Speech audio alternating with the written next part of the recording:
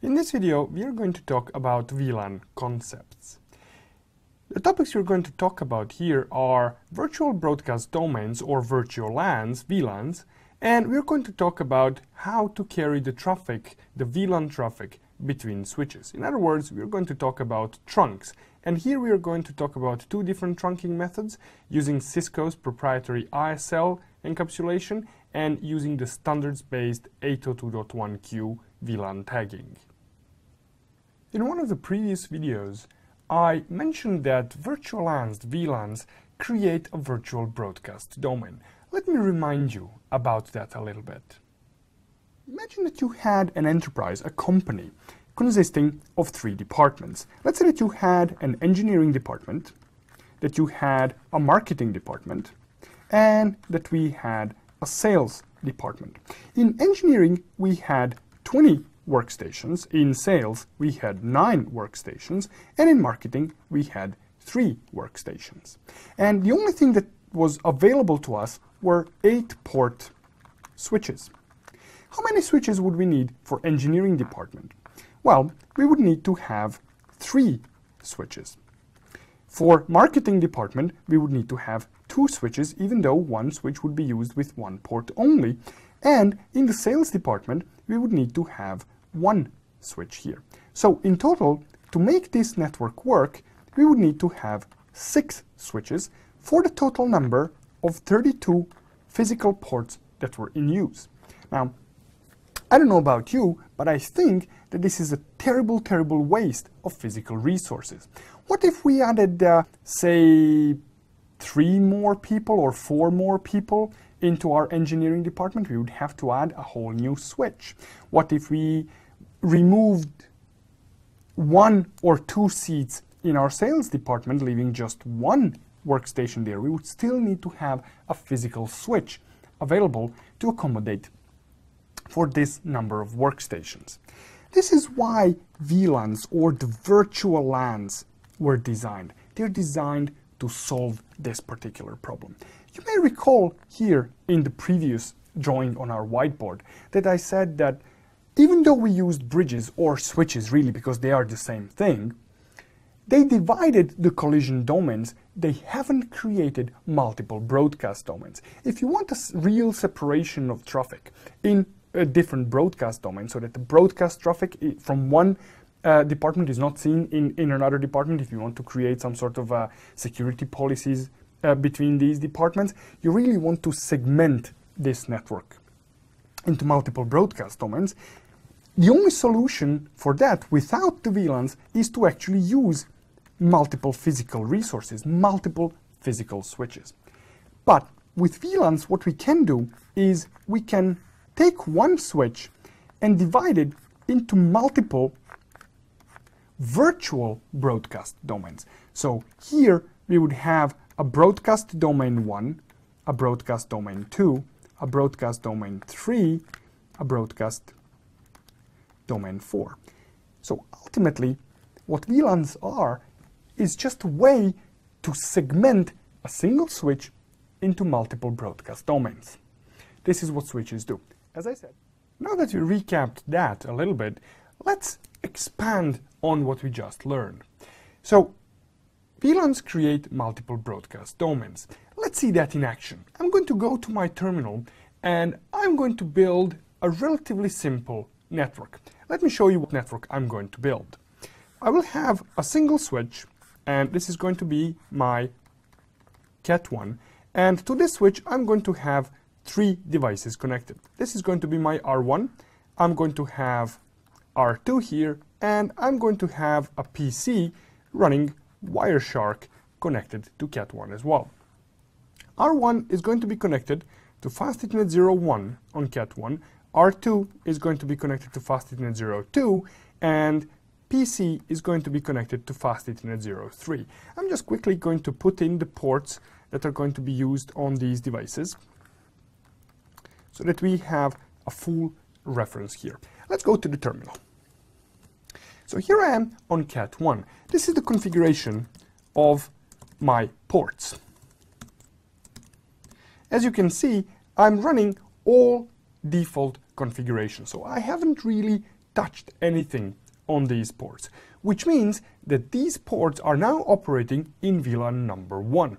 Let's confirm that. So I'm going to do show VLAN ID 1, and I can see that all ports on my switch, including ports 1, 2, and 3, are members of VLAN number 1. So if I go to R1, which is configured just like this, an IP address, or R2, which is configured just like this, again, an IP address there, I should be able to ping between R1 and R2. Let's try that. And you can see here that pinging from R1 to R2 was successful. Let's bring in our Linux PC here. So here I am, just confirming that I have an IP address on my Linux PC. From this PC, I should be able to ping R1, which I can see now, and also I should be able to ping R2. This is all okay. This is what we expected to see, because all these hosts here are sharing the same broadcast domain. So they are on the same VLAN right now. This is VLAN number 1. Now let's configure one of these ports to be in one other VLAN. For example, let's cut off our R2 here and configure this to be in VLAN 2.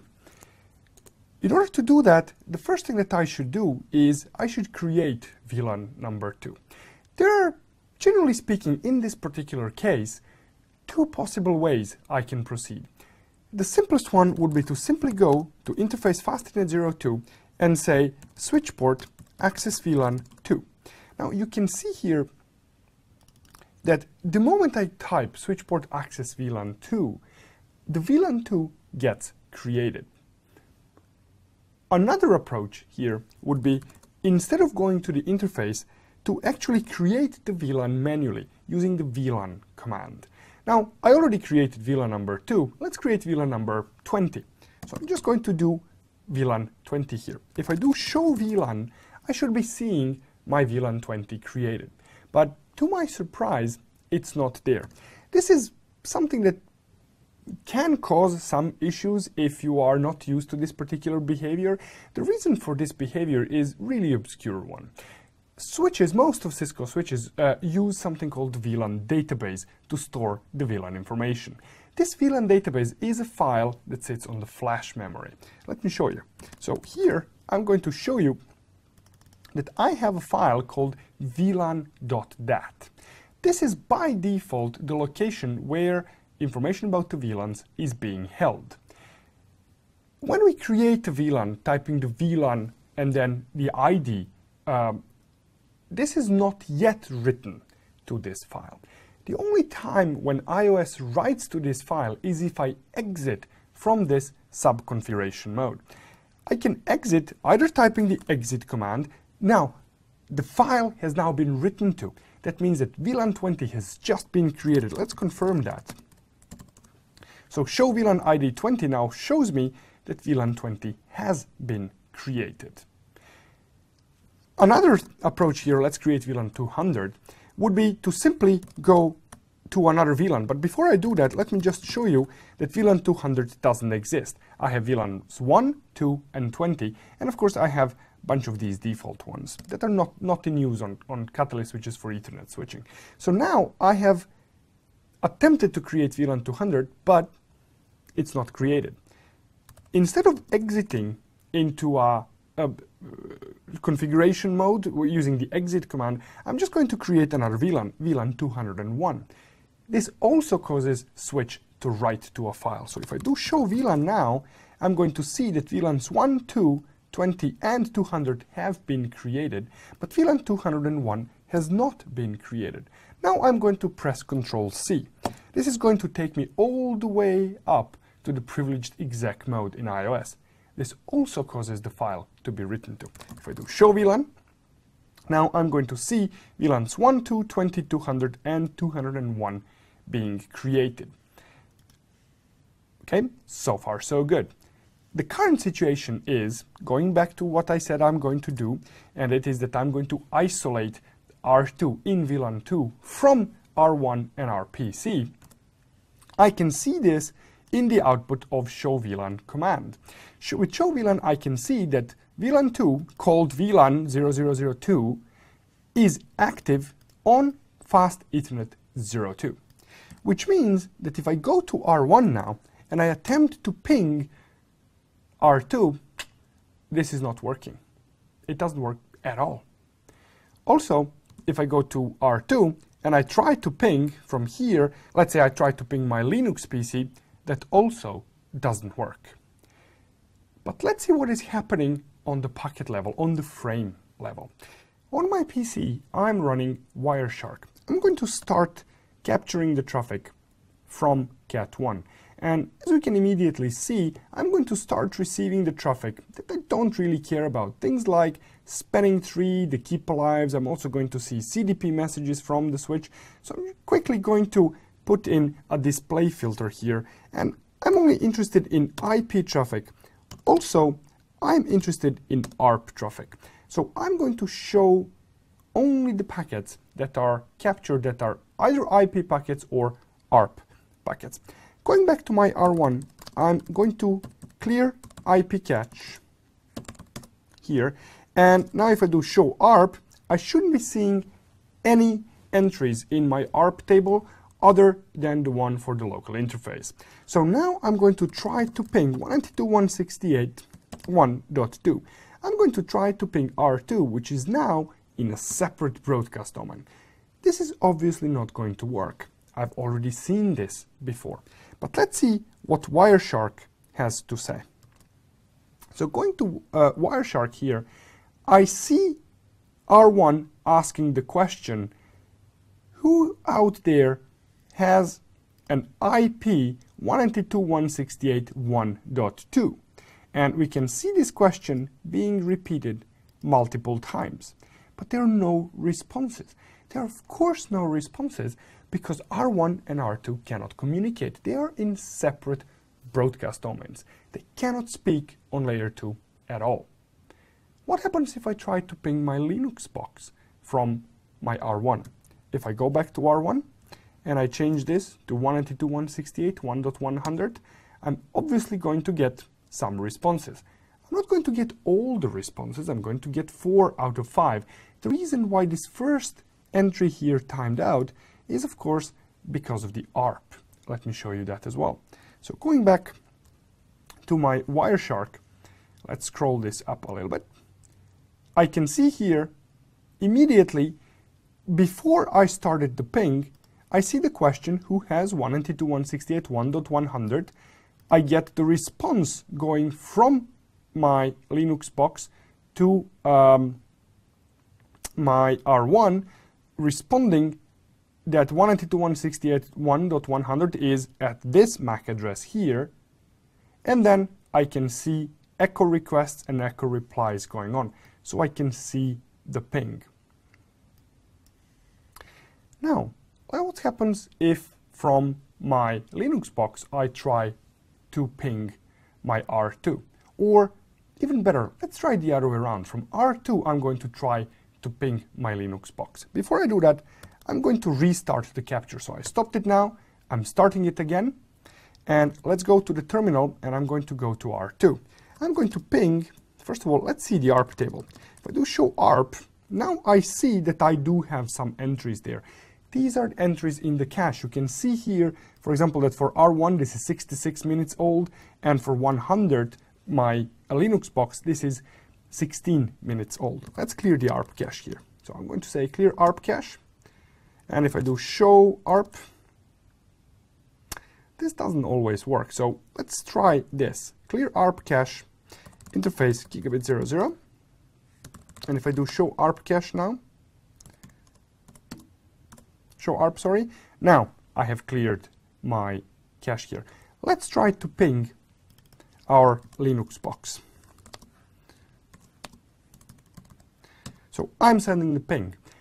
When I tried this before from R1, none of these packets reached my Linux box, and I saw, when I tried this from R1, I saw the packets reaching the Linux box, I saw the ping going through, and I saw the ARP request.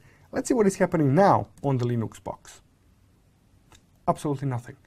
Of course, the reason for that is this separation. These can no longer communicate on layer 2. This is equivalent of having these on two separate switches. We can say that we have one switch that operates in the broadcast domain, let's call it BD1, and here we have a broadcast domain that operates in another VLAN. So this is a separate broadcast domain, no relationship between these two, other than the one that they sit in the same physical box. So here we have a port that is connected to R1. Here we have the port that is connected to my Linux PC. And here I have a port that is connected to R2. But they cannot communicate here. There is a barrier between them. This is what VLANs do. They separate the traffic on layer 2 between different broadcast domains. They create multiple broadcast domains. Let's now move on and see what happens when we have more than one switch in play. So I'm going to expand our network just a little bit. So this is what I have now. I have Cat1, to which I have R1 connected, just like before. This is FastNet 01, this is FastNet 00 on R1. Then to my Cat1, I have my Linux PC with Wireshark connected.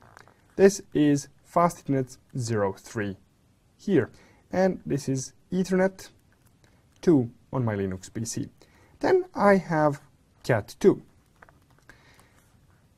I have R2 as well, and you may remember that R2 is connected to Cat1. This is Gigabit 00, and this is Fast Ethernet 02. R2 is also connected to Cat2. This is Gigabit 01, and this one here is Fast Ethernet 02. My Linux PC is connected to Cat2 as well. This is Fast Ethernet 03 here, and this is Ethernet 3. I also have a connection between Cat1 and Cat2. This is Fast Ethernet 024, and this here is Fast Ethernet 0/24. This is the current configuration that I have on my devices. Cat1 has this configuration in Fast Ethernet 01. You remember that we moved Fast Ethernet 02, the connection to R2, to VLAN 2. Fast Ethernet 03 is in VLAN 1, and Fast Ethernet 24 is now in VLAN 1 as well. Cat2 has the following configuration. As you can see, all three relevant ports on Cat2 are in VLAN 1, the default VLAN. R1's configuration has not changed in any way, and R2's configuration has not changed in any way.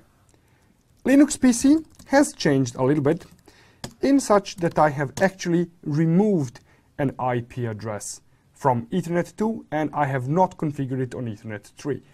Linux PC in this particular scenario is just going to be a passive monitor. I'm not going to ping it or have it ping anything. So let's go back to R1 and let's recap what is going on there. If from R1 I attempt to ping R2, this is failing because R1 and R2 are no longer in the same broadcast domain. But as you recall, the configuration, so this here, let's block it off. Actually, let me be a little bit more precise about that. This is in VLAN 2. But this port here is in VLAN 1. This port here is in VLAN 1. This port here is in VLAN 1. And this port here is in VLAN 1. This port here as well, and this port here as well. But I'm not going to focus on this connection. So let's imagine that this connection here does not exist. I'm going to do one extra configuration on Cat2. I'm going to take all the traffic from port 24, and I'm going to mirror it to my Wireshark using span or the switch port monitor. So let me go to my Cat2 here and configure that. I'm going to say monitor session 1 source interface fastnet 24.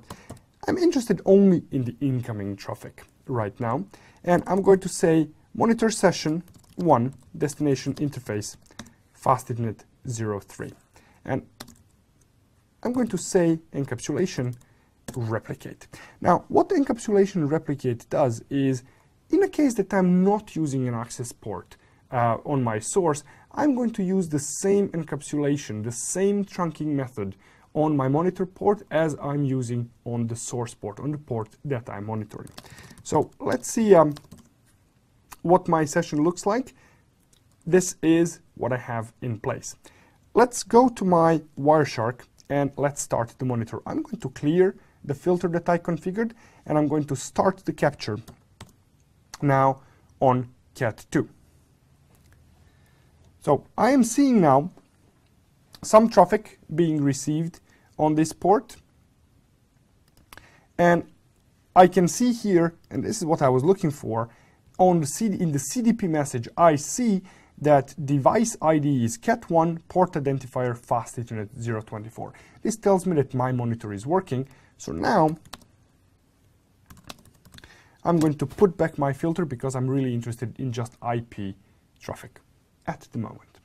So going back to my terminal and going to R2 now, I'm going to remove the IP address from this interface,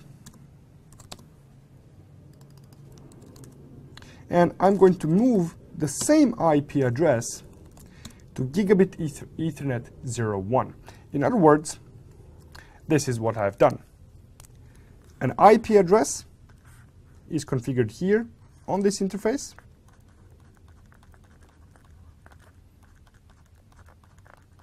and IP address is configured on this interface.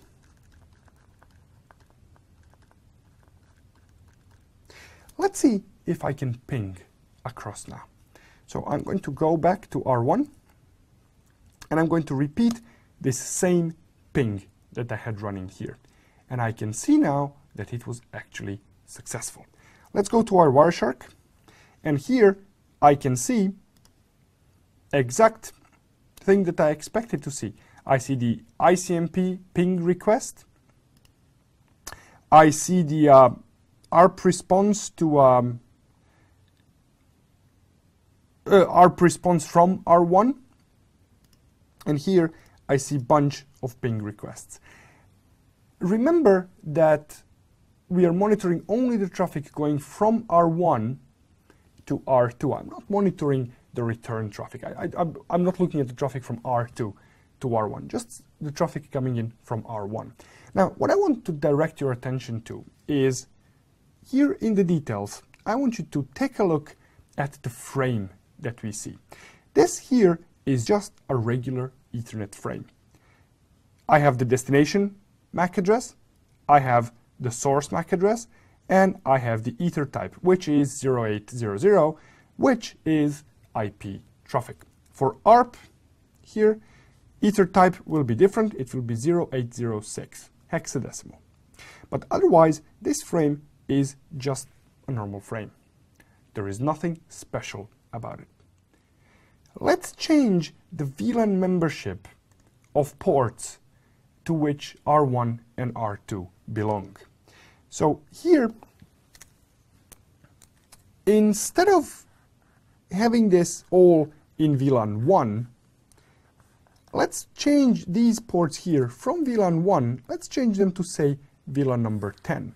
So this is going to be VLAN number 10. Now mind you, fast Ethernet 24 here is going to remain in VLAN number 1.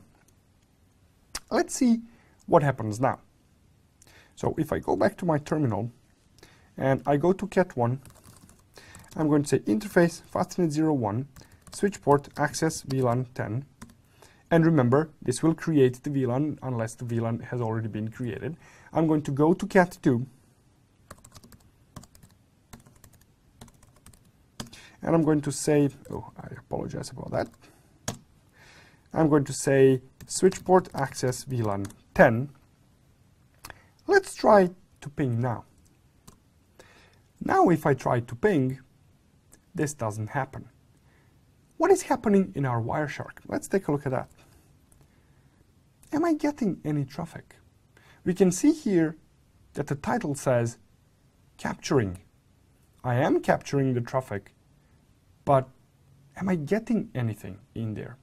Well, I'm not, and I'm not supposed to be getting. Why is that? Well, let's take a look at the diagram. I'm going to create very quickly just a new one. So this is cat1, this is cat2. Here I have R1, here I have R2. This here is VLAN 10, this here is VLAN 10. This here is in VLAN 1, and this here is in VLAN 1. When this frame arrives here, it is going to be sent on the backplane of the switch, and it's going to be sent out either to the destination port where the MAC address is mapped in the CAM table, or it's going to be flooded out of all ports in that same VLAN. Well, as it turns out, this port here is not in the same VLAN, which means that this packet here will never arrive to FastEthernet 024, which means that it will never actually go across to Cat2. So how do I get the traffic in VLAN 10 across from Cat1 to Cat2? Well, there are two ways of doing that. One would be to change my FastEthernet 024 to be an access port, and the other one would be to create it as a trunk. Now, why would I create it as a trunk? Now, imagine that I had some other hosts on Cat1 and Cat2. Let's say that I had a host number 1 here, and that I had host number 2 behind Cat2. And let's say that these were in VLAN 20 and 20 here. How would I get this traffic across and the traffic for R1 and R2 across? Well, the simplest solution, of course, would be to have an interface between Cat1 and Cat2. Let's say that this would be interface FastEthernet 023, and put this one in VLAN 20. So this would be in VLAN 20, and have my existing FastEthernet 24, instead of in VLAN 1, I would have it in VLAN 10 here. So I would have two interfaces for two VLANs. What if I had 500 VLANs? Or I cannot have 5,000, but let's say I had 2,000 VLANs. How would I get this traffic across? Well, putting 2,000 interfaces between two switches doesn't really scale well from the perspective of ports and from the perspective of money on that matter. This is why VLAN trunks have been invented. VLAN trunks allow me to carry multiple VLANs across the same physical interface. How does that work? Well, as it turns out, there are two ways of doing it. There is Cisco proprietary way using ISL or inter-switch link encapsulation, and there is also a standards-based using 802.1q tagging. Let me show you that. Let's first talk about the ISL. ISL is a Cisco proprietary VLAN protocol, and the way it works is it encapsulates the entire frame. So let's recap what is happening with our frame as it travels through our network. Here I have R1, I have Cat1, I have Cat2, and I have R2. When R1 sends the frame, it's a native VLAN frame. That means it has destination MAC address, source MAC address, type length, it has payload, and finally we have the frame check sequence. So this here is our frame format. So this is the header here, this is data, and frame check sequence is just a CRC. So this here is data. This is the actual IP packet encapsulated in layer 2 frame. When this arrives on this port here, this frame is internally going to be marked with the VLAN. And in our case, this is going to be VLAN 10, and this is determined based on the port number where this frame arrived from. So when this goes on the backplane of the switch and when it arrives to this interface here, we need to find a way to actually preserve this marking, to send this frame out somehow marked with this VLAN. The way ISL works is it's going to take the original frame. So this here is the original frame, and it's going to encapsulate it in the following way. So we are going to add the ISL header, then here we are going to have the original frame encapsulated fully, and finally we are going to have a new frame check sequence. Now, what are going to be the contents of the ISL header? Well, there are going to be a couple of them. Some of them are relevant, some of them are irrelevant. When you are troubleshooting this in production environments, and if something is really terribly going wrong and you're working with Cisco TAC on troubleshooting this, you would need to know all the frame, all these header bits and bytes and what are the contents there. The important thing is that somewhere inside this ISL header, I'm going to show it to you in a minute, we are going to have the VLAN identifier embedded. Now let's configure our link here, our Fast Ethernet 24 on both sides here to be the ISL trunk. It's very easily done. So I'm going to go here on Cat1. This is the current configuration of Fast Ethernet 24. I'm going to go into this port and I'm going to say switch port trunk encapsulation ISL, and I'm going to say switch port mode trunk. This is now going to convert the interface from the AX port into a trunk on Fast Ethernet on Cat1. I'm going to repeat the exact same command on Cat2. So Fast Ethernet 24, switch port trunk encapsulation ISL, switch port mode trunk. I can confirm that my port is operating as a trunk if I do show interface Fast Ethernet 24 switch port. I can see here that my administrative mode is trunk, the operational mode is trunk. Also here I can see that my administrative trunking encapsulation is ISL, this is how I configured it, and that the actual operational mode is also ISL, this is how the interface actually works at the moment. So let's go ahead and try to ping from R1 to R2. First I'm going to take a look at the ARP table. I don't have any. Let's go to our Wireshark here. I'm going to start the capture. Going to apply my view filter that I'm interested in only in IP or ARP packets, and going back to the terminal, I'm going to say ping 192.168.1.2. Let's see if this now works. And I can see that it actually did work. Let's go back to Wireshark. So here now I can see the ARP request. This is coming in from R1. After the ARP request, we can see our 4 pings, and the reason why we have 4 is, of course, that the first one timed out while ARP was working.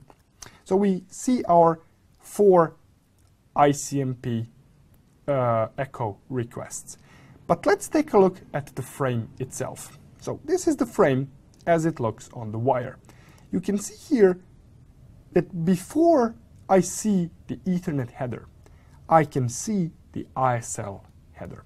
Let's open it up and see what we have there.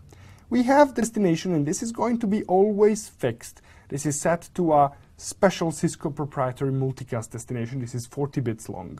I have the information about which type of media we are using. This is Ethernet, and it will always be Ethernet. You're never going to see anything else unless you're using token ring or FDDI switches, and if you do, well, good luck with that. Here we are going to have the settings, the QoS markings on layer 2.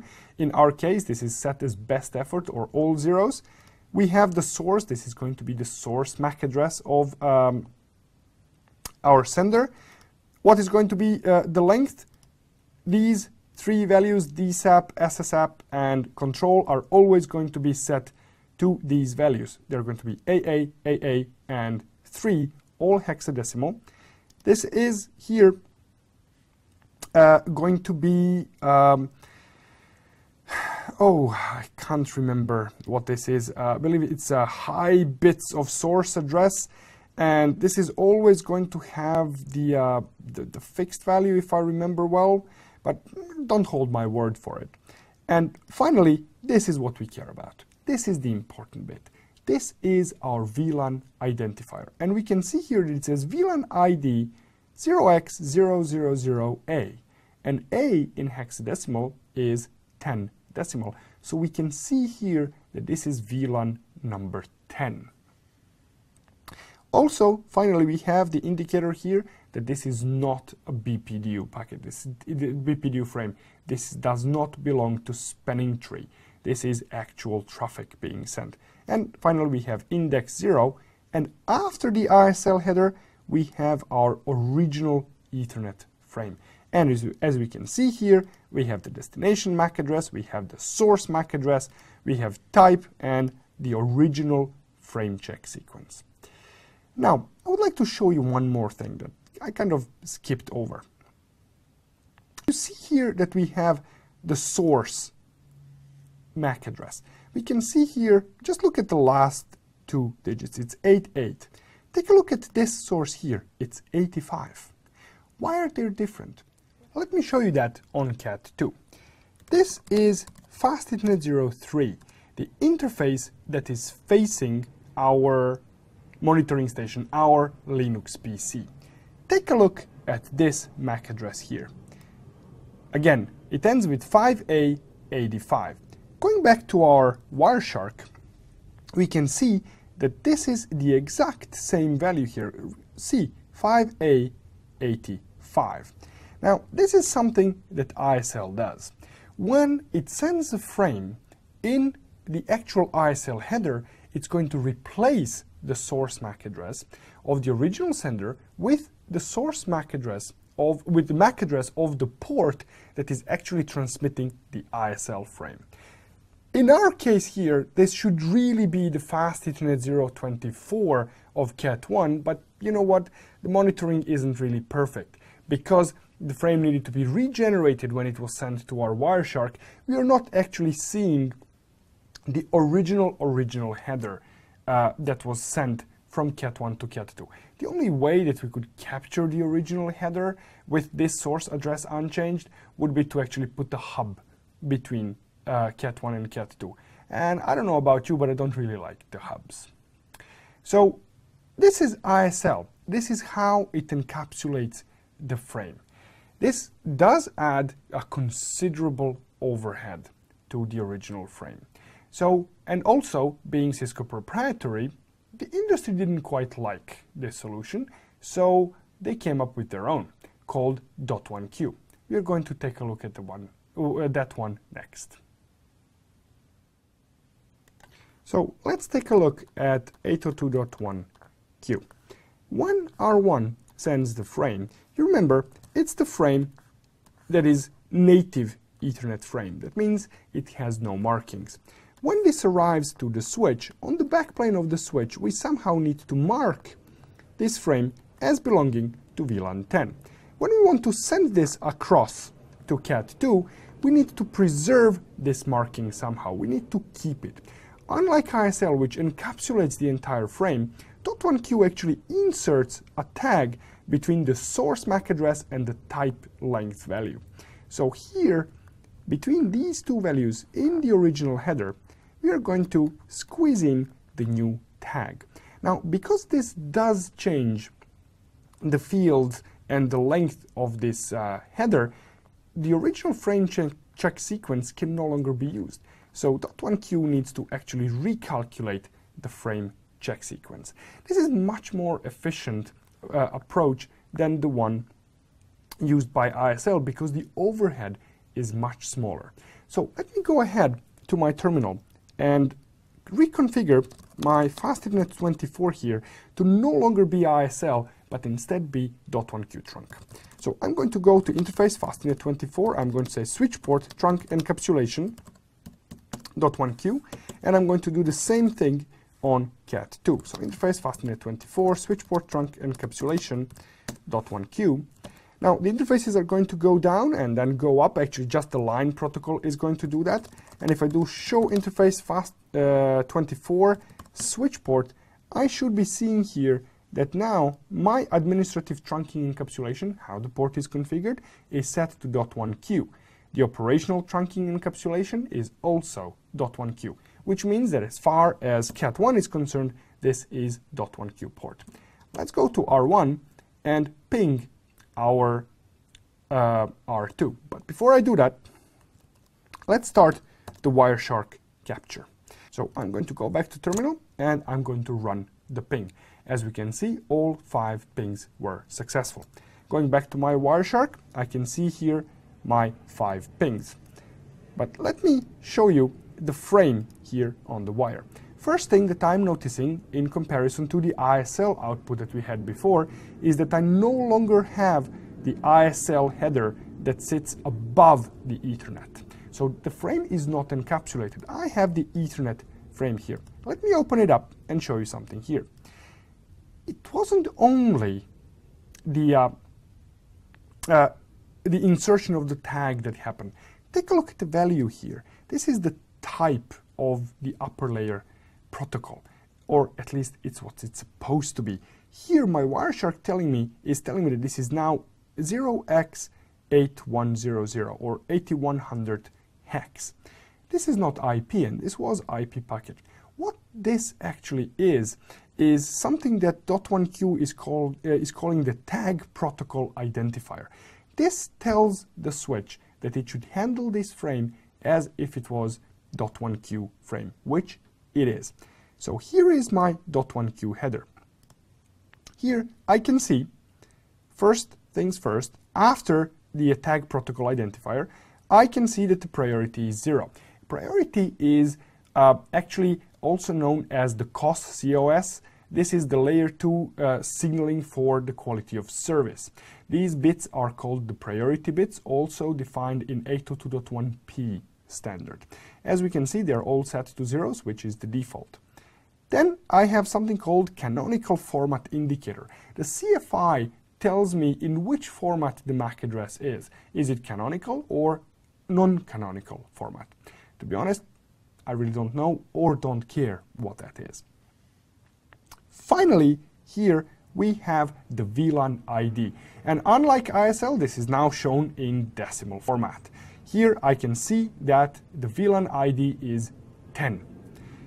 Finally, I have the type. Now, this is the original type of the frame that was carried. If I go back to my